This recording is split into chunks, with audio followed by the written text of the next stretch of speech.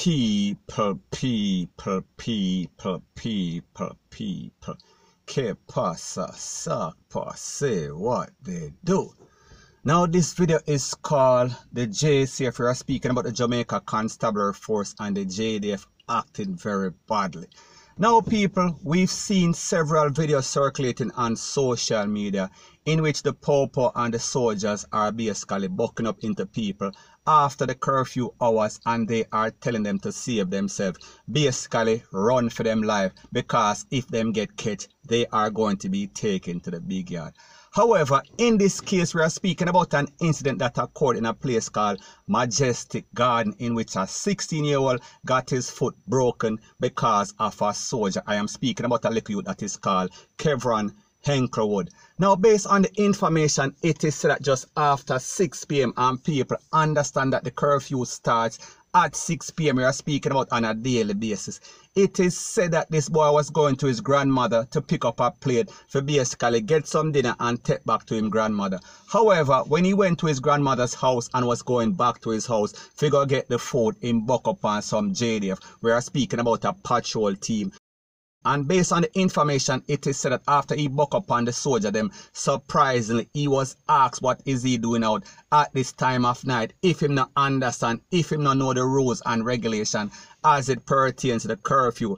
And he said that the soldier told him to run, and after him start run, he heard a big sound. He heard something lick him down, and it lick him down upon him side and basically broke up one of him foot. And people, it is said that he was in so much pain. And after the family members were speaking about and the residents in the neighborhood realized what was happening, they came outside and they were basically going back and forth with the soldier to basically release him so that they can take him to the place of recovery. And people, it is said that the soldiers them were acting very badly, because people understand that they like to cover up, and whenever they do anything wrong, I am speaking about the JCF, me I talk about the popo and the soldier, they are always going to try to hide it, especially when they see that persons are videotaping. So people, in this case we see say the boy get licked down and also broke up him foot. And based on reports from a person whose name is Daniel Anderson of Indicom, she said that the boy was taken to the place of recovery. However, he is in pain and he has to do corrective surgery. So people, we are talking about the soldier them broke up and bent up him foot. We are speaking about in a very bad way, point blank and period. So anyway, she said that she is now in contact with the JDF and the JCF. We are speaking about the authorities, and she wants to get in contact with all of the persons. We are speaking about the soldiers that were involved in the incident. So people, they are going to take drastic action. Now people, like I've said on several occasions, whenever we see these videos on social media, it is very funny until somebody gets hurt and until somebody gets slapped away. And people, in this case, we see that this person got his leg broken, and also there was a next infamous case we are speaking about involving a 19-year-old where he actually got a heart attack and basically passed away. So people, the moral of the story is this: these popo and these soldiers, they have to be professional. And even though sometimes they are out there and their job is stressful, and even though sometimes them basically need a little laughter, they always have to maintain the priority. And we are speaking about their job and making sure that person, we are speaking about the residents and citizens of Jamaica, they are safe and secure, point blank and period. Now, in the next case, we are speaking about an incident that occurred at the University of the West Indies. We are speaking about in front of the Mona flats, to be specific. It is said that 3 students were out there in front of a table and a chair, basically studying and shooting the breeze. However, they was buck upon some popo from Mona, and the popo them asked them what are they doing outside, if them not understand, if them not know say it is curfew time. Now people, remember, like I said, the first incident was just after 6 p.m. We are speaking about the curfew starts at 6 p.m. In this incident, it was said to be at about 6:05. So people, we are speaking about 5 minutes after the curfew time. So any other reasonable officer, popo or soldier would have basically overlooked this. However, we see say sometimes the devil finds work for idler. So in this case, they're at the University of the West Indies, and people, remember, so the University of the West Indies is a place for some highly educated person. So my point is that I am not speaking about the type of person that they would basically stereotype as some idler or some ghetto people. May I talk about some well-educated youth. However, based on the information, it is said that they were telling these three persons to basically go inside and they were rushing them inside. However, it is said that one of the students asked him if he does not realize that this is a part of their housing. We are speaking about in front of the Taylor Hall. This is a private place. This is not like the street. This is not a public thoroughfare.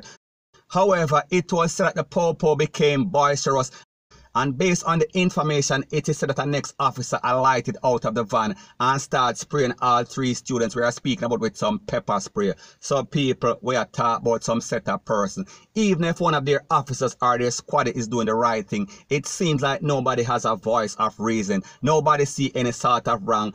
So therefore, they are always going to take up for each other, whether they are DEAD wrong. Point blank and period.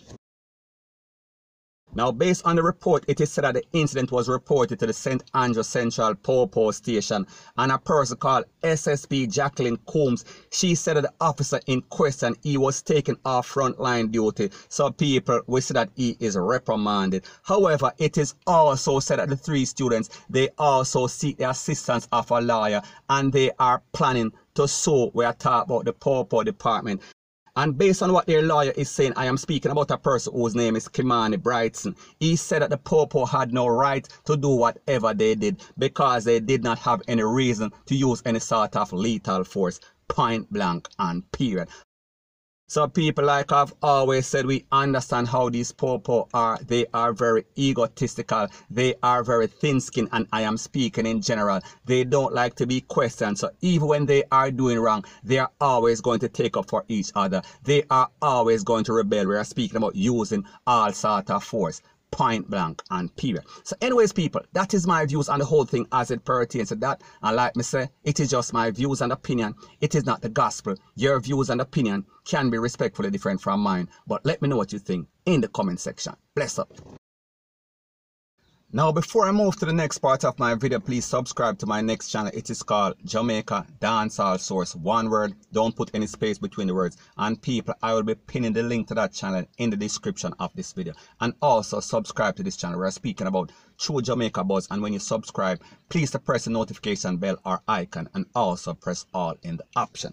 Now, the next thing that is popping in the news that we see that a 28-year-old, we are speaking about JDF soldier, he was charged for ASSAULT, we are speaking about the SEXUAL type, and also abduction. And this was said about an incident that occurred, we are speaking about in January of 2020, in which we are speaking about a driver, a female driver, pulled up to a checkpoint we are speaking about at the border of Trelawney and St. James. And based on the report, it is said that the soldier asked for her documents. However, he stepped into her car and told her to drive to a secluded area where he basically touched her up, rete, lele, blue, blah, bling. And based on the report, it is said that after the incident, the lady, we are speaking about the driver, she reported the incident to the Montego Bay Po-po, and they also interviewed the soldier and also did an identification parade where he was identified. And it was said that he was taken to court and he was given $500,000 bail. We are talking about cash. The report also indicated that after receiving $500,000 bail, he was booked and he is supposed to appear in the St. James Parish Court we are speaking about on July 8th of 2020. And it is said that he is represented by Queen's Counsel we are speaking about Peter Champagne. Now people, when we listen to something like this, it sounds like something is wrong. Something sounds fishy. It sounds like there is something into something. We are speaking about wherever there is SMOKE, there is also fire. We have to ask the question, we have to wonder, we have to ponder if everything was quite okay with her document. We are talking about the fitness, we are talking about the registration, we are speaking about her insurance. Did she do the soldier man a favor? Did she basically went on her knee and did what she was was not supposed to do because she realized that her documents were not correct? Or did the soldier man just basically get out of character and basically went above and beyond his job? We are speaking about violate the protocols of the JDF and the JCF. We are speaking about the security force because we understand that they are supposed to serve and protect. However, they are not supposed to violate people. However, in this case, we also see that whenever these popo or these soldiers get in any sort of problem, they are always receiving, we are speaking about proper legal representation, because people, in this case, we see that he has one of the top lawyers. We are speaking about attorneys in Jamaica. We are talking about Peter Champagne. So people, the moral of the story is this: if you are rich, if you are a politician, or if you're a popo or a soldier, you are always going to get preferential treatment. We are speaking about as it pertains to the justice system. So people, I am not sure if this lady is going to get any sort of justice, because it is going to be the soldier man's word versus her word. However, there is also, we are talking about medical, we are speaking about documents that are also involved, as in we are speaking about tests, as in we are speaking about SPERM. Is there any sort of insertion, or was there any sort of bodily fluid? So my point is this: only time will tell. However, I do not expect any sort of justice as it pertains to this lady, because we see the popo and the soldier, they are always getting they are always hiding behind the badge of CORRUPTION. Point blank and period. So anyways, people, that is my views on the whole thing as it pertains to that. And like me say, it is just my views and opinion. It is not the gospel. Your views and opinion can be respectfully different from mine. But let me know what you think in the comment section. Bless up.